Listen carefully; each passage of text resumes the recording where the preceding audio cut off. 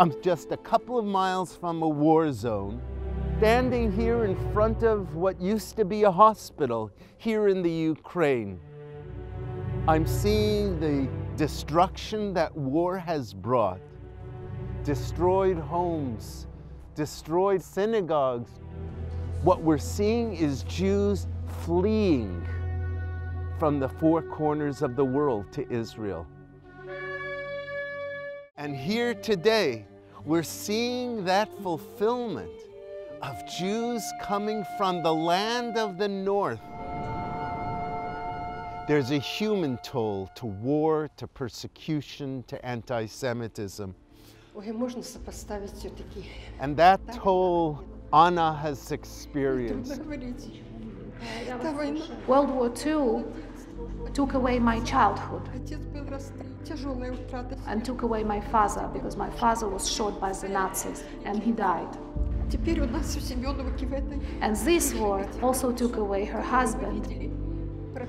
I was hearing all these bombs and rockets blasting all around. A bomb hit their home. Her husband had a heart attack and died.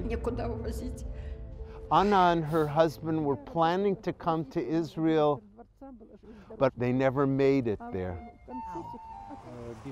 There is no future for my children in this country.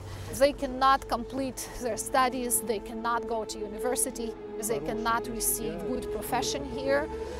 And I am afraid to give any comments on anti-Jewish moods because I think that the consequences for me and my family may be frightening. These are Jewish refugees. For the first time since World War II, you have Jews who've had to flee their homes with nothing, just the shirts on their back. Look in their eyes.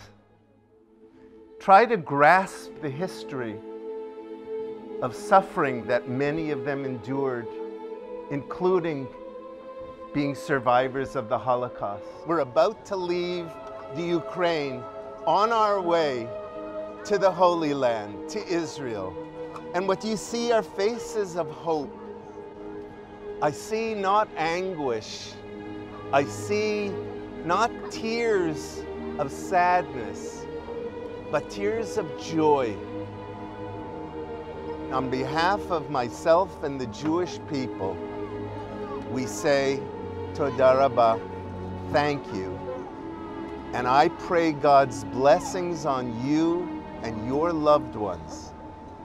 As the Bible says, God will bless those who bless His children Israel. And I can't think of a greater blessing that you have brought to the children of Israel than bringing God's children home.